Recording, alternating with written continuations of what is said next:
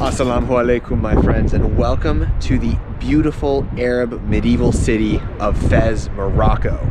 Today we're in this ancient city founded in the 9th century AD to see some beautiful sights, to see some amazing Arab culture, to see what they call the Athens of Africa, the Mecca of the West, one of the most amazingly preserved ancient cities that you can find in the Arab world. We're exploring it today. We're looking at food, we're looking at culture, we're looking at history.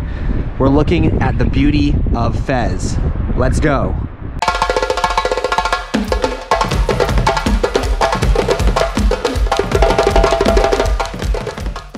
We're starting our day in Fez at Bab Rsif, which is kind of a square and one of the southern gates of the ancient city of Fez. This beautiful blue gate, people coming, people going.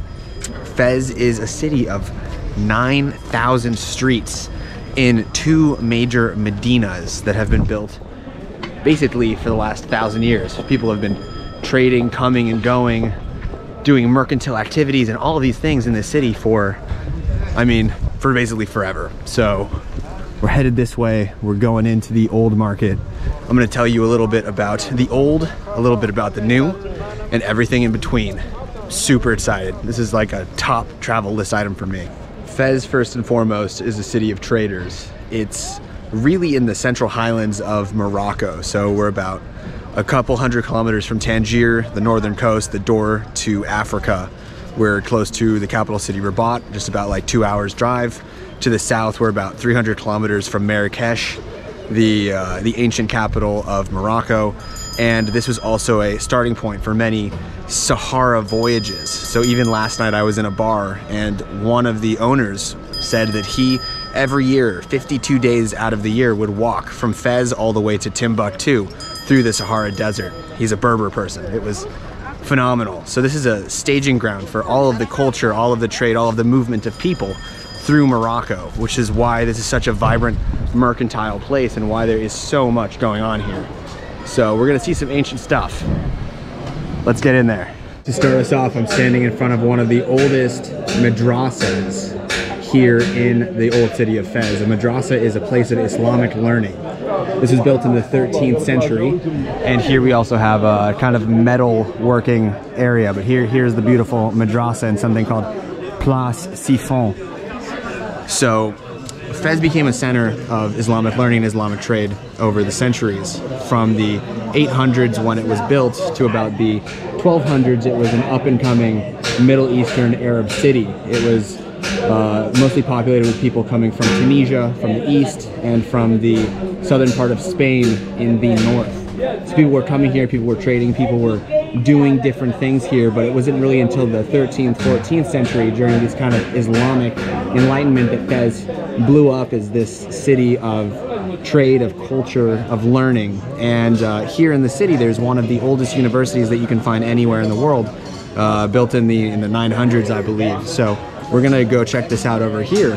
But this is a city full of madrasas and full of Islamic teachers, Islamic learning, and it is still one of the more, let's call it, conservative cities in Morocco. So this is kind of that old tradition. So it looks old, it feels old, the people have that old school vibe, and it's really old world. It's amazing that we're only about an hour away from, let's say, southern Spain and Portugal, but it feels like a completely different planet. It's really something just incredible.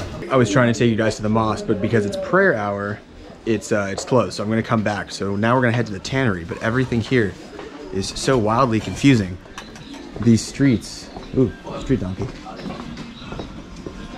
These streets are incredibly complicated. 9,000 interweaving streets, not really any good street signs, and the GPS in here doesn't work very well. So you'll see tons of tourists with their phone, like with Google Maps open, aggressively trying to find where they're going. And you just end up in these dark kind of corners away from what you're looking for.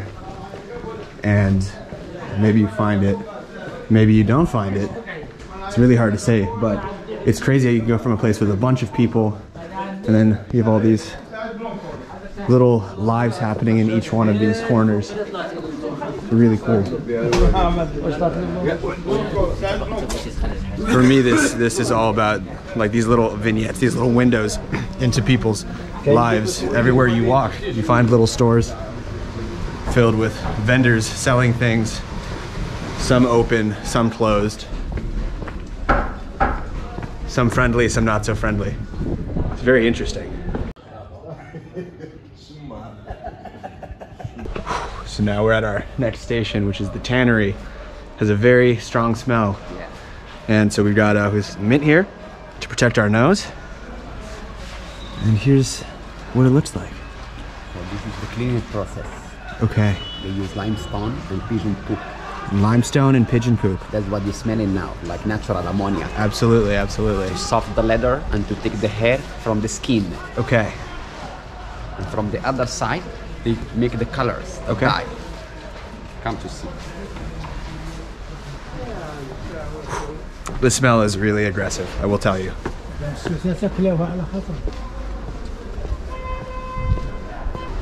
How many years is this? How many years have they been? Over 600 years. 600 years. The biggest and the largest tanneries in North Africa. Okay. It's called Shawara tanneries. Beautiful. And how much leather do they make here? You don't know exactly how much.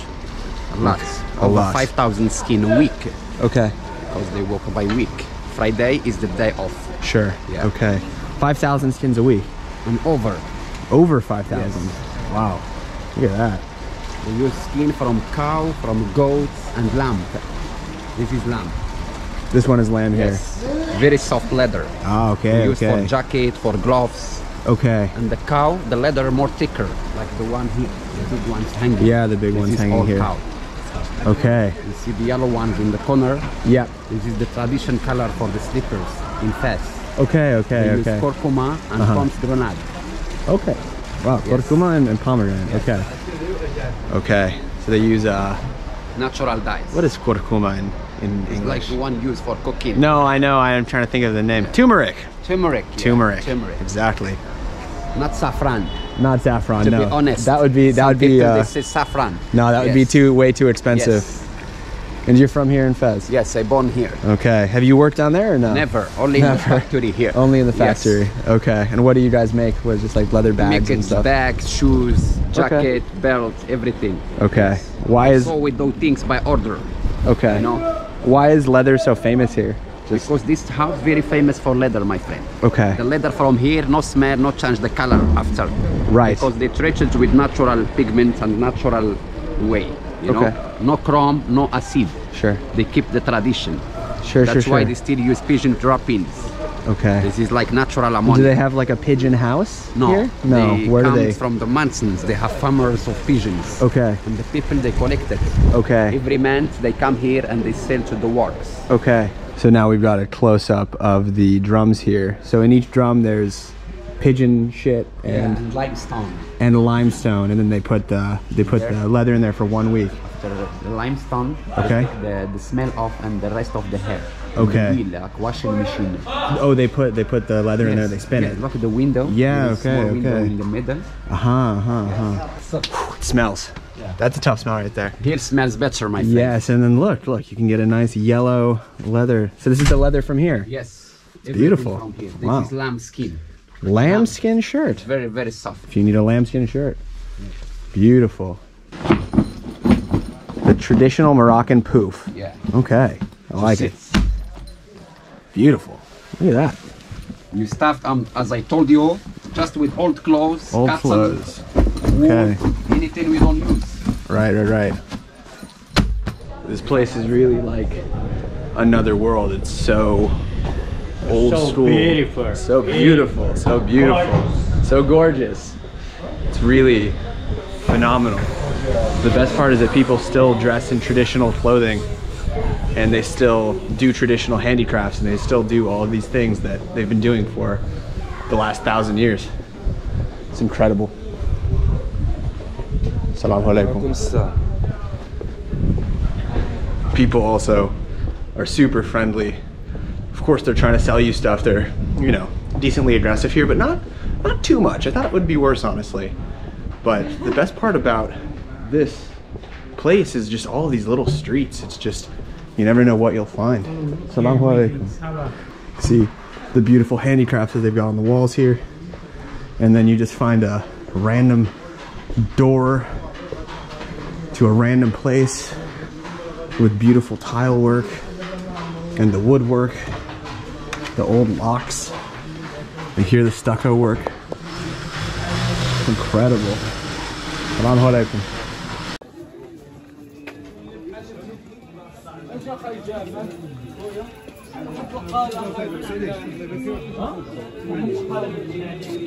All right, we're going adventurizing now.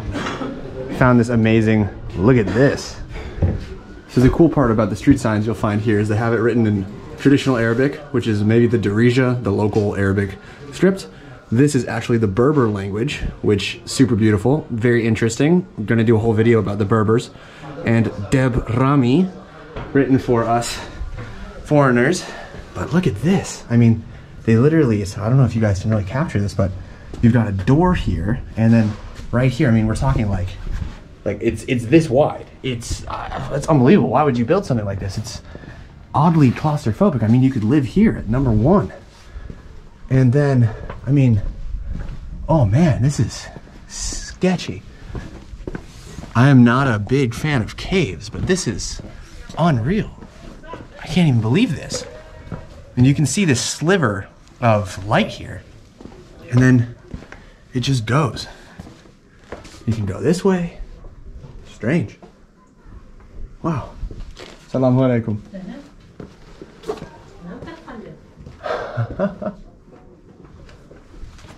Wow. C'est très, wow, petite, hein? Super petite. Wow. Incredible. Okay. Bonne journée. Wow. And a nice lady living in this very narrow thing. Wow, oh my God, this is so claustrophobic. I gotta get out of here. Wild. So when you think of Fez, you think of market culture. And the reason for that is that this is a place of trans-Saharan trade. So all of these goods making its way from east to west, west to east, and also from Europe down to sub-Saharan Africa came through Fez. This was a place where lots of people stopped along their way through various crazy journeys on camelback through the Sahara Desert and then to the various empires throughout history. So one of the most important empires was the Mali Empire, or also called the Songhai Empire of Mansa Musa. And Fez during this time period, 1300s, was at its height, its zenith, and it became a place where there was so much money and so much capital and so much people moving through this area that it just had to grow to become such a vibrant trade hub. And you just get beautiful, beautiful, beautiful scenes like this that still exist in today's modern time. I'm not often blown away by destinations, but I mean, you got this old, beautiful wooden facade. I mean, the handicraft work here in the city of artisans, it's really unbelievable. And all of this colored woodwork, wow. And it's all so cacophonously, chaotically put together, so you don't even, it just pops out of nowhere. You have no expectations, and then boom, it hits you. I've just paid 20 dirham, which is like €2 to enter one of the ancient madrasas, these houses of Islamic learning here in Fez. And away from the chaos of the little streets, you find this courtyard that is just stunning. A small, secluded area of peace among an otherwise extremely chaotic city.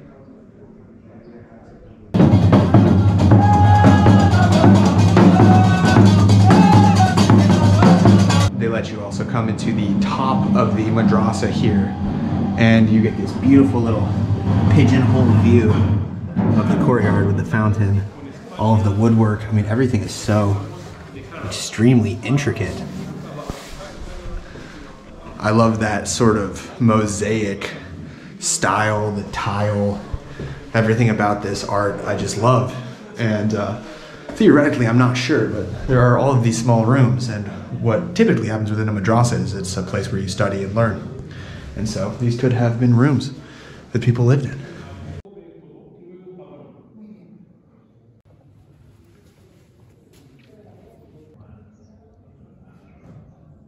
So could you imagine this being your little tiled room?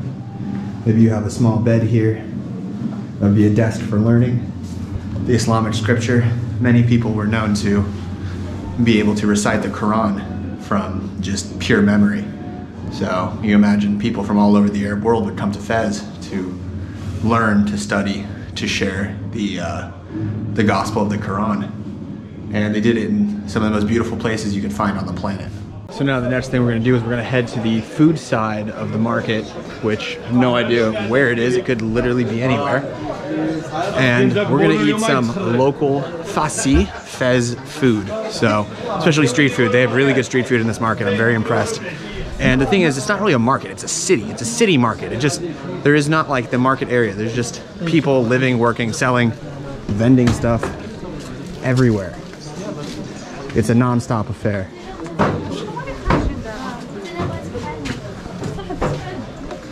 The only place I've been like this in the world is the Grand Bazaar in Istanbul. But because it's very, very touristy, it's changed a lot. Whereas here, it seems like it is touristy, but it's also incredibly not. Super, super local. Oh, I see something amazing. Wow.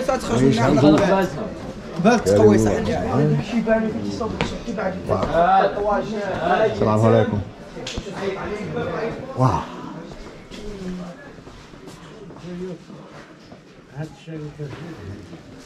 Things seem to pop up seemingly nowhere, just out of thin air. You're just walking, you're just captured by something. So again, beautiful, beautiful entrance to what I believe is a mosque, because they have a minaret up here. And here you can see the traditional Moroccan dress. I think they call this a jidda or jibba, and it goes all the way down, and you can see people all over the city still dressing like this, especially in the more conservative regions. If you go to the more, of course, like non-conservative areas, it's really challenging to find people who are wearing stuff like this, but probably in this city, you know, 30–40% of the men definitely wearing this stuff. And look at this beautiful wood. Wow.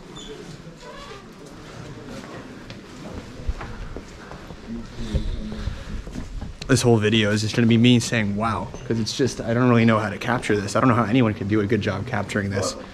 You've just got to come. You've got to get over here to Fez. I think that's the main point.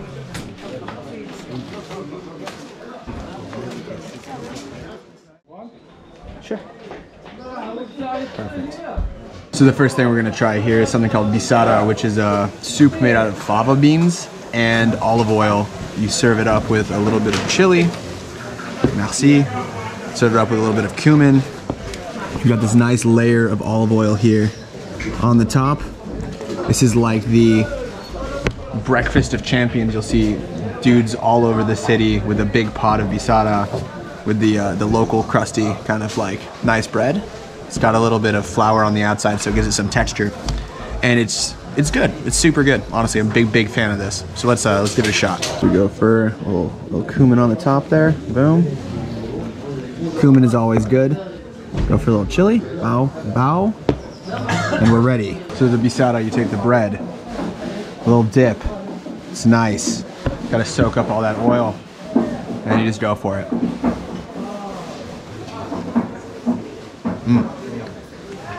Delicious. A little garlicky, a little beany.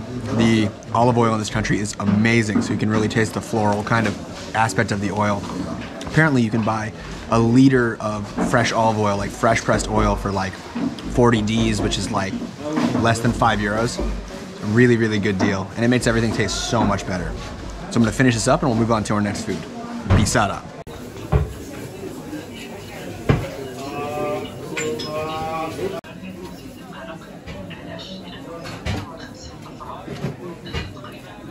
I've been waiting for this very Moroccan photo, but these are tagines. Tagines are the traditional cooking vessels of Morocco. They cook everything in here. It's like a slow cooker kind of situation. You stack everything in there, a little bit of olive oil, you know, some protein, some vegetables, definitely potatoes. And you just sit it like all day over some sort of fire. And then when you're ready to go, it is ready for you. So, stack of tagines. They're beautiful.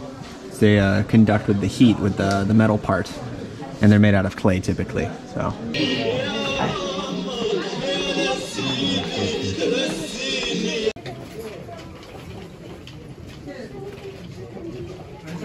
You turn off one of the main streets here, the kind of touristy streets, and you can find a market that's been selling the things that they've been doing here for like 1,000 years. Like nothing's changed. They still use the scales that, you know, the manual scales. They've got the fish market, people buying, people selling, all this different stuff. Beautiful fish. All kinds of people come through here, through the ancient walls, the ancient streets. And you can find amazing examples of the local produce, the way it's always been sold. Salaam alaikum. Vendors selling in the same place for 1,000 years. Maybe the son of a son of a son of a son of a son of a son selling the fish in the same way that his father sold it. It's just incredible.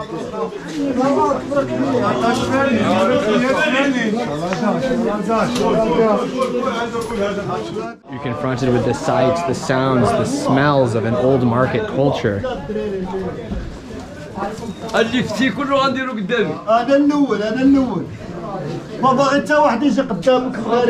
Alright, so I've stopped down on this little corner and I found this guy making just fresh kefta, which is a kebab. Capital barbecue. Capital barbecue. Okay. This is the whole restaurant. That's it. It's the whole antique.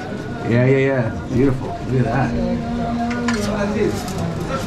كل شيء موجود. Oh, خلاص. Is it beef or lamb? Beef. Beef. Yes. If you ever want to have a cultural experience, I think this is it. Just find a little hole-in-the-wall spot, get some kefta. They've got some spices in case you want it. Got some prayers in the background. Amazing. Can't believe this place exists. I'm just blown away.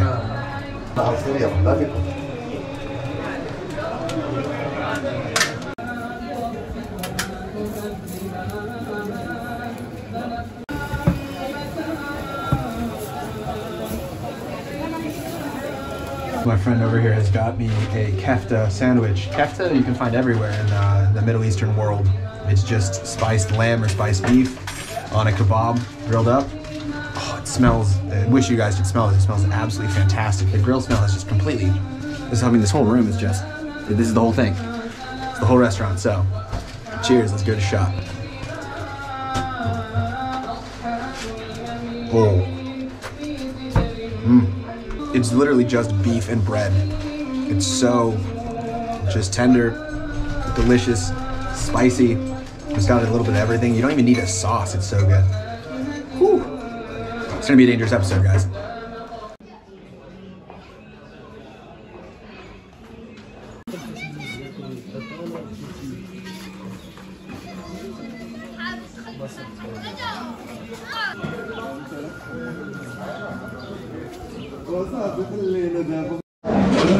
Avec si non. Non. C'est seulement. Ouais, je peux manger ici. Si, entrez. Ouais, merci. Alright, we've got the traditional fry, guys. So we've got some liver, we've got some eggplant, sardine, and on sardine aussi. Ouais. Ah, deux. Yeah? Oh, it's okay. Parfait. The perfect sampler for it. Merci beaucoup. No, it's okay. Soyez bienvenue. We ducked into another hole in the wall. So we've got the eggplant, we've got one sardine, we've got the fried liver, the foie, as they say. So let's give it a shot. The fried food here in Morocco is very famous. Oh, it's super good. I like how they do liver in this country. It's really tender. You can tell people who understand liver by how well they cook it. So like in the US, it's like the liver and onions thing, not good. Here, light battery, and the inside nice and tender, not too livery. Okay, so now we've got some eating done. Now I'm on a mission to meet one of my good friend of a friend. He's coming through. I'm gonna meet him at the Blue Gate. So you just have to go through the smoky alleyways of Fez, deep to find what you're looking for. Will I find it? You can get lost in here forever. I might never get out. Will I find him? We'll see. Whew. It's really hard to capture how overwhelming this place is, but I'm trying.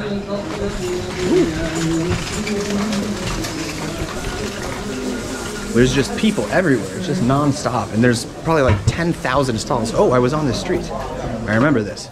This is one of my favorite things that I've seen, is because it's so confusing here, because they have these 9,000 streets, you have all these signs for the various restaurants, riads you can stay at. A riad is like one of those hotels with a courtyard. Maybe you want to go to some sort of cooking class at Dar Atajali. It's really crazy. It's really not helpful because honestly, if you don't know where you're going and you have no GPS, I have no idea how you could possibly get around here. But people have been doing it for thousands of years. Thank you. Thank you, thank you. Thank you, thank you, thank you. Super duper. Super duper. Super duper.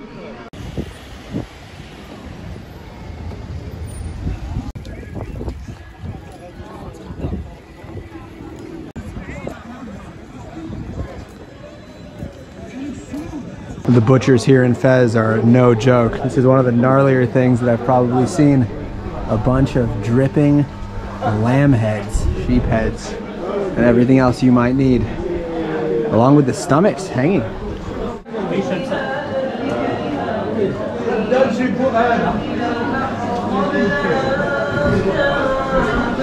Oh, what?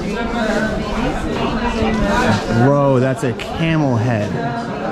Oh man, that's gnarly. I didn't think I was gonna see a severed camel head in the market, but welcome to Morocco.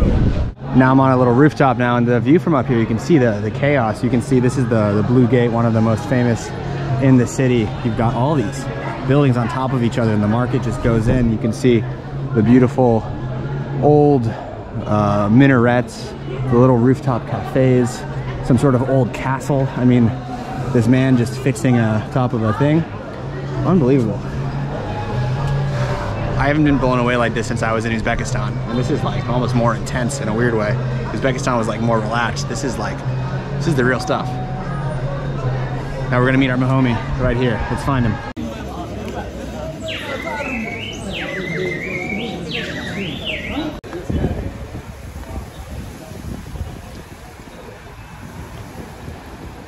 Standing here at the gates of the Medina is a surreal experience, as this is the best preserved medieval Arab city anywhere in the world. Here you can see the large fortifications and embankments that they've built to protect the old royal city of what used to be Morocco's capital for a couple hundred years. Each city has something called a bab. A bab is a gate, an opening to the city, and the fortresses were incredibly important, as this was, as I said, an important trans-Saharan trading post. You can think of many empires coming through here and trying to take over such an important economic city, an economic trading point through the medieval age. Fez did lose its glimmer a little bit after the 1600s, as a lot of the trade was moved to the new capital city, which was Marrakesh in the south. It was a little bit more advantageous position, as here is high in the mountains, and in Marrakesh it's a little bit more low, a little bit closer to the south, has a better connection to the Sahara. So here it is, it still stands, and the beautiful part about it is it's kind of fallen apart. It's really like decrepit in a weird way, but it's sort of beautiful that it's just people living in this ancient life, in this ancient world, and that it's still existing the way that it's existed for thousands of, like, you know, nearly 1,000 years. I mean, there's nothing more beautiful than that. When I go to ruins and other places and it's so pristine and kept, and you know, the UNESCO heritage site's not being used anymore, we're missing a lot of the culture. But you can see here people are just operating as they normally would, you know, buying imported bananas and local oranges, walking, trading, yelling, selling knockoff shoes, and it's so vibrant, and you can really feel it. Okay. Still found me again, man. You found me again. All right, so we've teamed up with a local now. It's Yusuf. Yusuf.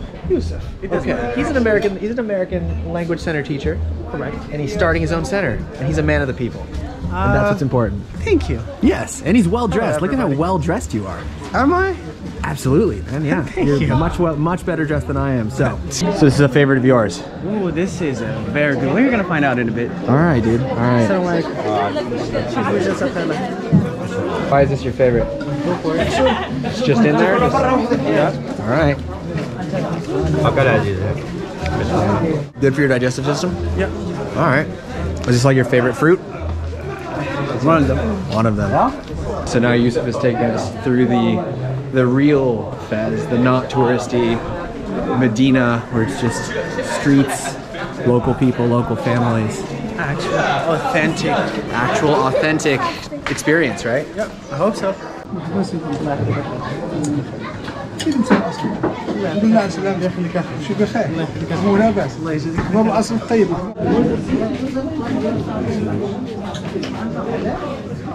Tell us what's going on here. So we're getting camel meat, sheep head meat, and that's it. That's it. Camel meat makes you Horny, he said. nice. Is he right? So is he Medically speaking, no. Is he horny all the time? Can be. This is camel. Oh yeah. This is not beef, but head. The head of sheep. But it's really like light, the meat. Yeah, yeah. It tastes like fat too. Is it the camel like hump? Don't die on you? Don't die on me. Alright, to camel hump. Cheers. Cheers to the camel hump. Cheers to the camel hump. Alright, let's see. وزعما عادة البول ما تاكلوش هاد السقط وهاد الشيء هذا عجبو تياكل كلشي. مزيان هاتو الماء ماشي ديال Alright. Tastes just like animal fat, basically. It's like more firm. Yeah, more firm animal fat, but it has texture. It has some texture, yeah. Yeah. See, like, Does this remind you of your childhood? yeah. It kind of reminds me of like tripe. A little bit. Have you had tripe before? No. No, it's like What is it? sheep stomach, like the stomach of a sheep or a cow or Oh something. yeah, Yeah. Weird. Tripe. yeah. We have it in Morocco too. Yeah. It's one of my favorite dishes. Yeah. Interesting. Thank you. Interesting. All right, so now we're going for some head of sheep. Wow, look at that. Got a little bit of everything there.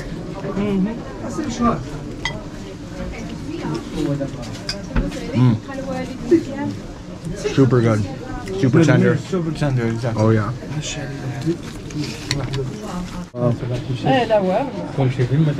Alright. The real Morocco. Is it? The real Morocco. You feeling it? Is that as real as it gets? It's about as real as it gets, dude. Camel hump? Yep. Shwiya. Yeah.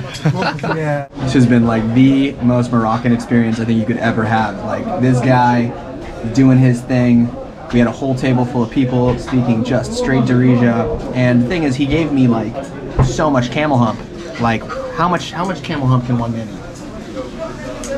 Not a lot. Not a lot. Not a lot. That's a lot of. That was like a half kilo of hump. Probably yes. Yeah, so then Not he more. thinks I didn't like it because I didn't eat that much, and now he's giving me another plate of food. We've got some beef, we've got some chicken, and we have this interesting like vermicelli noodle situation. And he didn't even These ask people, for it. he didn't even ask for it. It was just like, and it's free technically. They just wanted it like, if you're not gonna be this, you're not gonna be this. I'm just making it something that different. But now I have to eat it because if I don't eat it, then I've been rude. So. No, it's not. No, you gotta eat it, bro. No, you don't have to. We'll try it. We'll try it. Okay. We'll try a little bit. He's giving you some chicken. You gonna try some chicken too? What was the word? Ladid? Ladid. Ladid. So with the sun setting and atop a royal Riyadh palace, I will say thank you for watching. We're done here in Fez. One of the most crazy cities I've ever seen. Like hands down, I'm really blown away. I'm not often blown away. Blown away. You've done it, Fez.